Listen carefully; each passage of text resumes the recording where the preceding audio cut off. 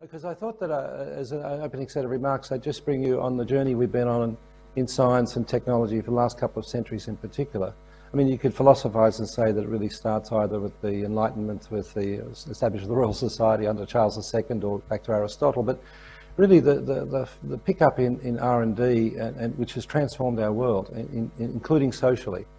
It was really in the late 18th century, John Dalton discovered what oxygen was. Before that was called phlogiston, you know. But it's only 70 years ago that Howard Florey, who probably was the greatest Australian of all, worked out how to produce penicillin in large quantities, and that was during World War II. And in so doing, he saved millions of lives. You know, most of the deaths in World War I weren't directly from bullets; they were from infections from wounds, and it was just a terrible tragedy. And since the introduction of penicillin and subsequent antibiotics, we've transformed the world. Many of us would have died before 50 from infectious disease without antibiotics, and that's within many of our lifetimes. It was only 70 years ago that was done. And since then, there's been extraordinary advances in both our knowledge base and the treatments that are available.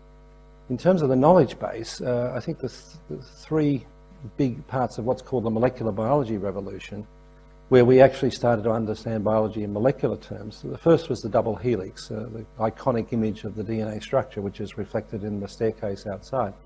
That was in the early 50s. And then 25 years later, people worked out how to isolate and amplify so-called clone genes, which meant that we could get under the hood about all of the complex genes and proteins that constitute our biology, and discover the genes that mutated in cancer, the so-called oncogenes and tumour suppressors. And I'll actually just tell you a quick story about how that's done, because often when you come into places like this, you don't really understand the process and you know what these guys do. What we do is ask questions about things we don't know. And the question that was asked in cancer in the late 70s, early 80s was, we knew that some viruses would cause cancer, and there's one famous virus called Rouse sarcoma virus, but these viruses have very few genes. So the question was asked, once we had the gene isolation and cloning technology, are all the genes in the virus required to transform cells into cancer cells, or just some, or one? So that experiment was done because you could actually separate the genes. It turned out just to be one of those genes, only one, when put into cells in culture, would turn them into angry, nasty tumour cells. And then it turned out very quickly that this gene that was in the virus was actually a mutated version of a normal gene that we all carry, and that controls our cellular growth and development. And that was when the light switched on about what the true nature of cancer was. It was a genetic disease, now I'll refine that in a moment, but a genetic disease that causes our cells to lose their normal growth control. You know, your noses stop growing a certain length, unless you're Pinocchio, but so this is very finely controlled, the length of fingers and toes, etc. But when the cells get damaged and they lose those controls, they start to grow, and that's a tumour.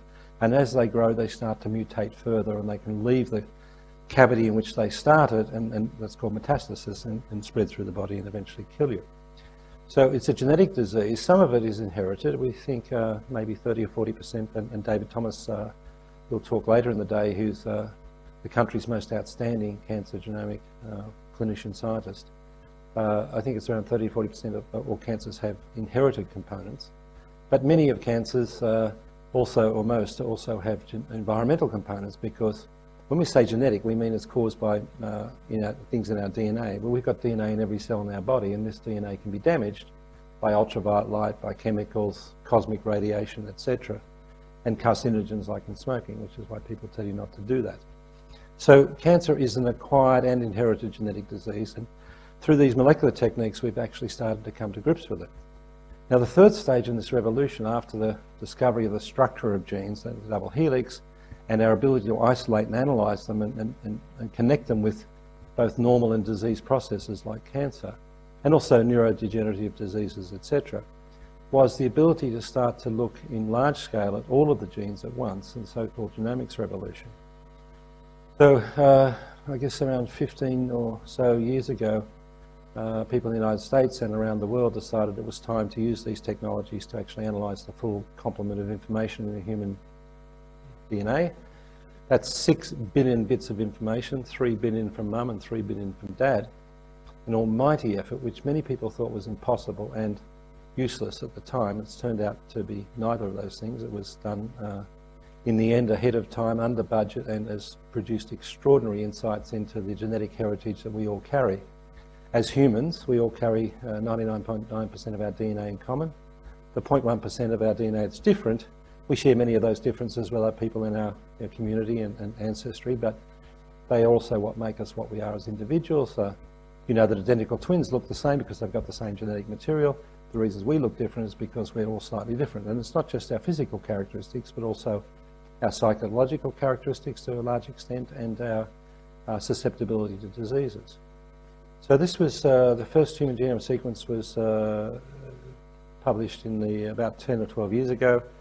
It cost, just to generate the data, $1,000 million US, $1 billion. But the advances, as I think Marcel will talk about in more detail, in technology have been so extraordinary, they made the computer revolution look like a tortoise. And it's actually it proceeded much faster. In the last decade, we've seen a 1 million-fold reduction in the unit cost of DNA sequencing, to the point where we can now sequence just the base cost to get the data, a human genome, for $1,000 US. And you may or may not be aware, I don't know if you saw the news stories in January, but the Garvan Institute was one of the first 3 places in the world to acquire this technology, other being Harvard University in Boston and Seoul, Korea. A couple more have been added, including the New York Genome Center. But you're actually sitting in one of the most advanced facilities in the world for analysing human genetic information. Now, the reason the Garvan was selected for this, and we were actually approached by the Americans it was partly because they feel that the Australian healthcare system is a terrific place to establish this technology, because now it's at a price point where we can do large research projects, but also use it in the clinic in ways that Marcel will explain in more detail and I'll mention briefly. Also because this institute's got such an outstanding international reputation, and some of us here have been in the business for a while. So we are now poised to be able to deliver massive population scale genome sequencing to understand the etiology and the origins of cancer, osteoporosis, type 2 diabetes, neuropsychiatric diseases like autism, neurodegenerative diseases like Parkinson's and Alzheimer's, and really get under the hood of the things that really do affect our community, particularly as we age, because most of the complex diseases increase, as we all unfortunately realise, in frequency as we get older. I'm starting to get a touch of arthritis, which is reminding me of my mortality.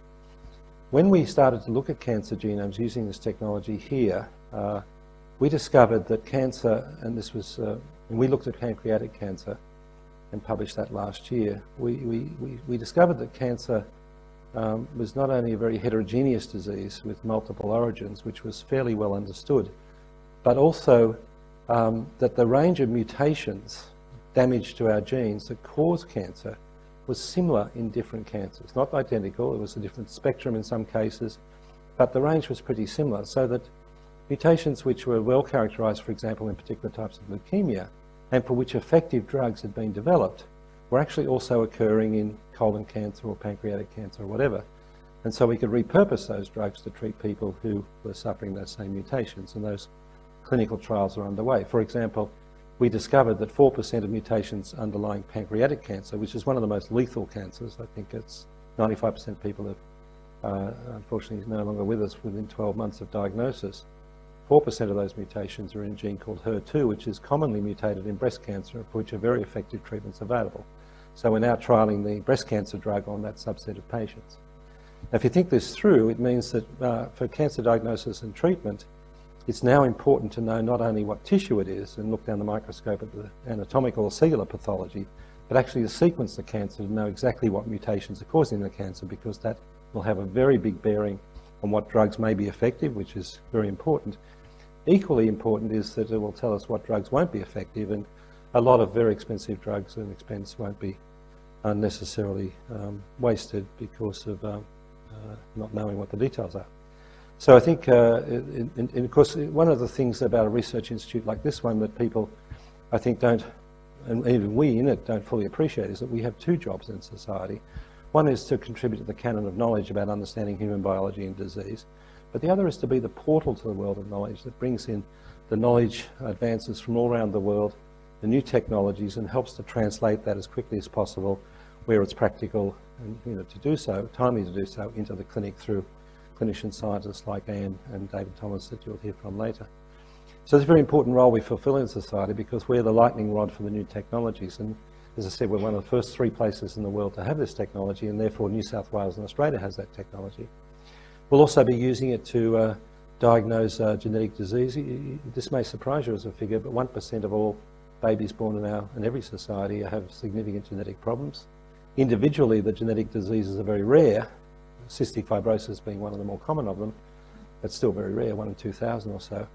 But when you add them all up, it's about 1%. Now, 25 years ago, it took an army of researchers to track down the mutation causing cystic fibrosis, and it was quite a milestone at the time. Now we can diagnose something like 30% of all mutations within a week, which then gives the clinicians, gives the family a better understanding because they're searching for that. It's very important to them, but also gives the clinicians a much clearer idea of what the treatment options may be. And in many cases, in some life-transforming cases, the children have been rescued from a life of disability by having this information. So we're now working very actively with clinical geneticists and genetic pathologists around the country to work out how we might introduce this into the clinic so that parents who are born with a child with a difficulty can have that difficulty diagnosed and hopefully productively treated as quickly as possible. I think I've just realised I'm hit the 15 minutes, so I better wind up, but you'll hear much more about this during the day. This is the most fascinating area. There's lots of social issues, ethical issues, privacy issues. We're in a new world, and I call it the genesis of the genome generation. I like alliteration. I did study English when I was at school. The genesis of the genome generation, and that it's really, everybody is really now foreshadowing very confidently that within the next 5 to 20 years, we're not sure exactly how long, but whole genome sequencing become routine, possibly at birth, and that it'll be part of your medical records. And when you go to see a doctor, instead of turning up with a crisis, you'll turn up from time to time, and you and your physician, he or she, will sit down and work out what risks you may have and how to reduce those risks. Your risk for type 2 diabetes, don't get overweight, or you've got an elevated risk for colon cancer, then you better have some more regular checkups, etc., because early intervention is the key to treating cancer. So we're into a new world, and it's been said that this genomic revolution will have as big an impact on medicine as antibiotics. I think that's true.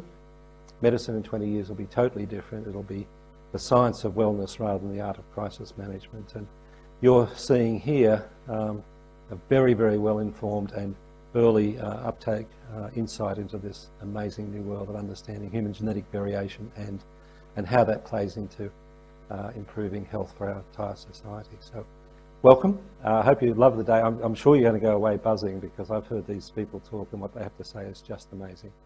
So I'm just the entree, and welcome and enjoy the day. Thank you.